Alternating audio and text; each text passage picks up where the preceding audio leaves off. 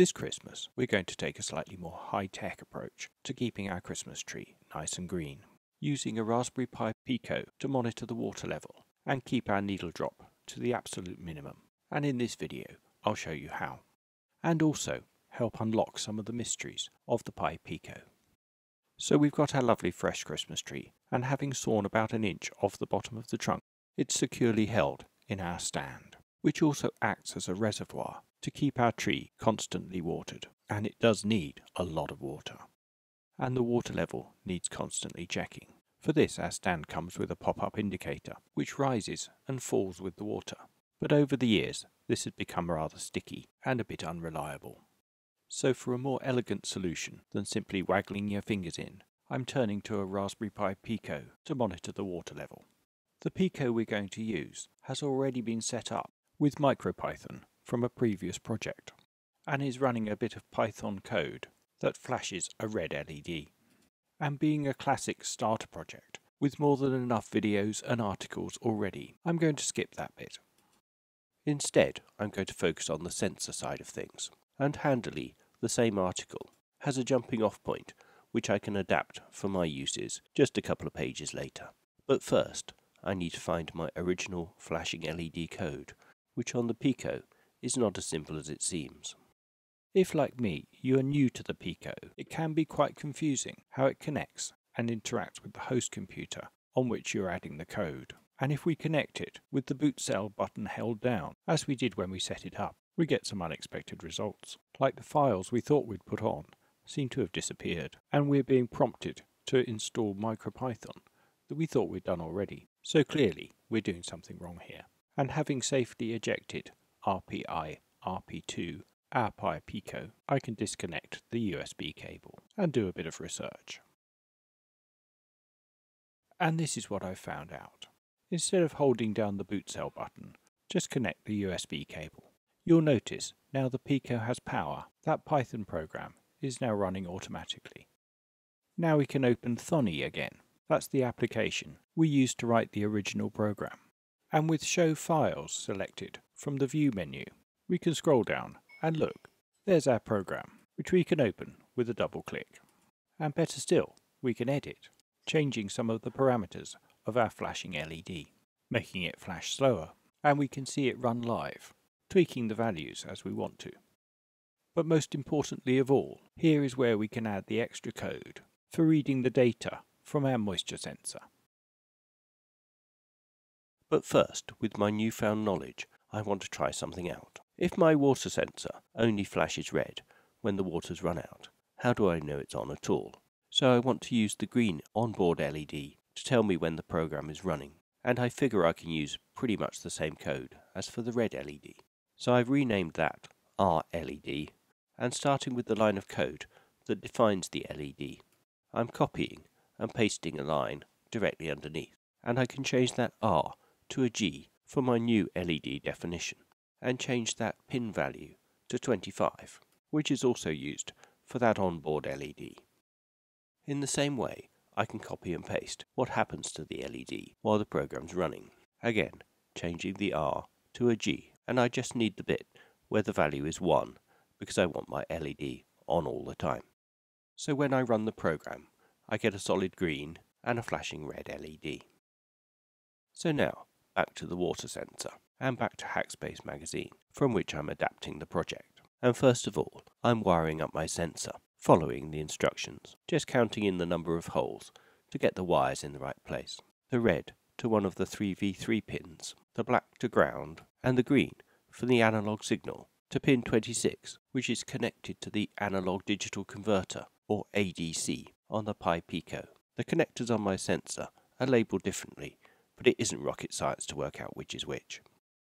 And wiring done, on to programming. And as before, I've got the Pico connected by the micro USB cable to my Pi 3, and I'm opening my existing program that's on the Pico using Thonny. You may notice that it's called main.py. That makes sure it is the program that is running when the Pico is plugged in. Now I can start to add some parameters for our moisture sensor.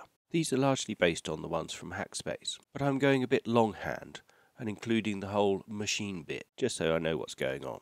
So moisture equals machine pin.adc open brackets 26 close brackets. If you remember, pin 26 was where we plugged in our green wire from the sensor's signal pin. You may also notice that the wires are actually now white, as I needed some slightly longer ones, but I double checked that the connections are correct. Then, having cleared some space in my program, I can start adding the new code. Notice that I've left the instruction for my green LED where it was, and any subsequent lines of code are indented by the same amount, so the while true applies to them all. Now, I am largely copying the bits of code I need directly from the magazine article, and I don't fully understand this bit, but by typing it all in, rather than just downloading the code from a site, is definitely helping my coding confidence.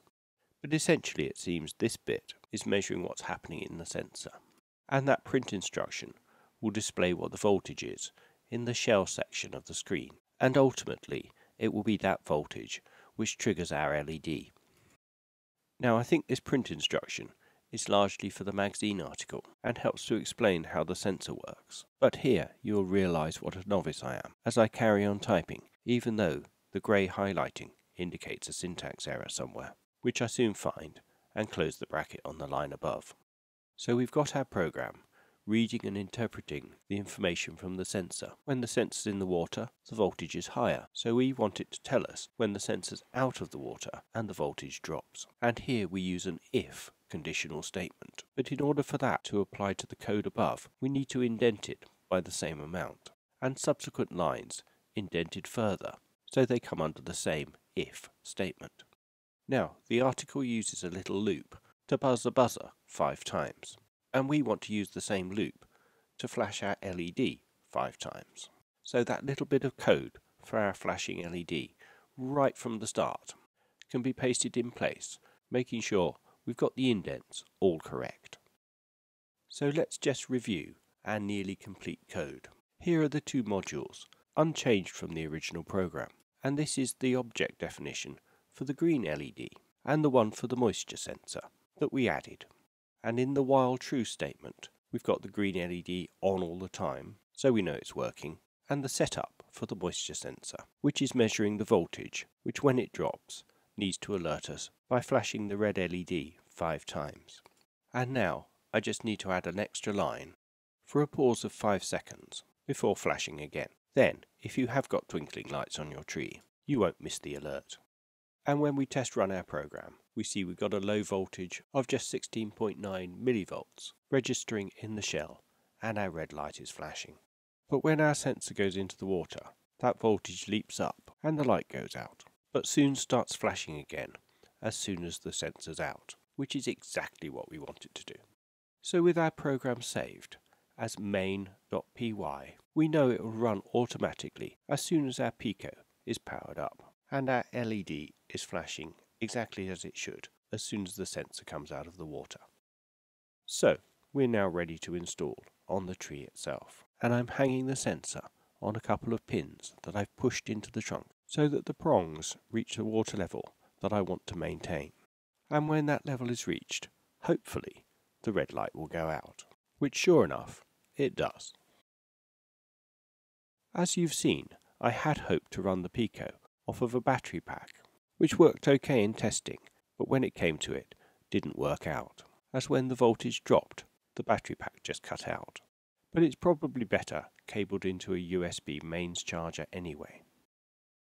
And here's the monitor in action, warning me of a drop in water level, so I can get the reservoir filled up straight away, keeping our tree beautiful and green all the way up to Christmas and beyond. If you've enjoyed this video and found it useful, why don't you check out some of my other projects, and please don't forget to like and subscribe.